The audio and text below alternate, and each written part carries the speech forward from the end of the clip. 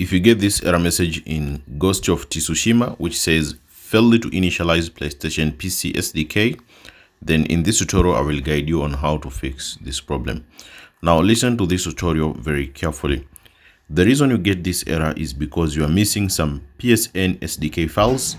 Now there is a backup file of Sony Interactive Entertainment. So there is a backup file which I will show you. So if you go here, go to the files here, there's a backup file of Sony Interactive Inc, which is a RAR file which needs to be extracted.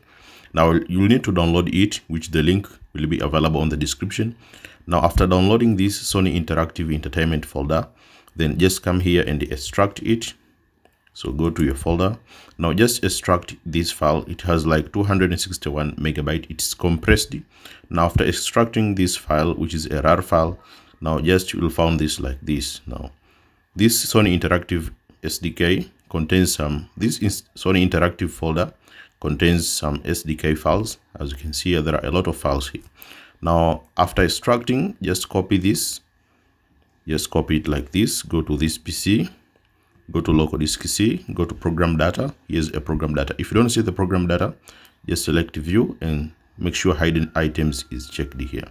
Now on the ProgramData, just open the ProgramData and paste the folder here. As you see, I have already pasted the folder, which is Sony Interactive Inc. So I won't paste it again. So as you can see, the folder is here. I've already pasted here. Now after pasting this folder, now follow the instruction here. Now after pasting the folder, since you have some missing PSN SDK files, after that you can try to relaunch the game to see if the issue can be resolved.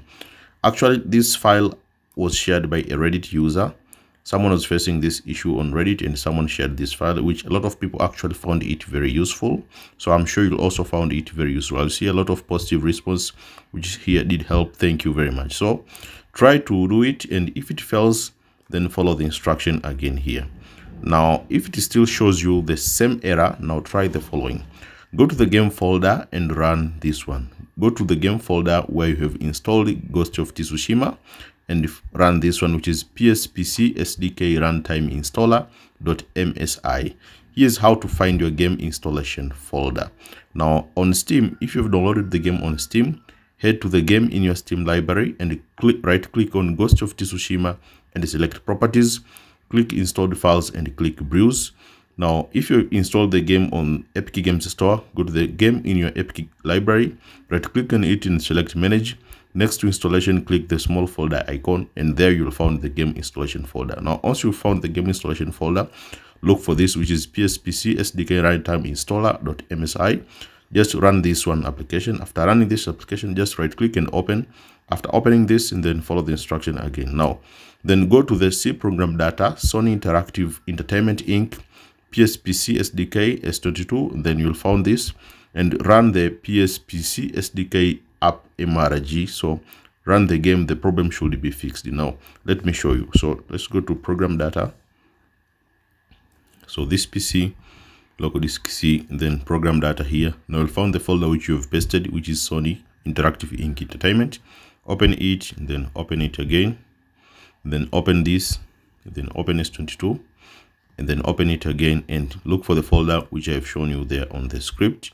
Now in the folder name is this one, which is pspcsdkappmgr.exe. Apologize for the typing error. The application that should be run is pspcsdkappmgr, but here on the document I have written is pspcsdkappmgr. So it's just a typing error. It's pspcsdkappmgr as it is written here on the folder.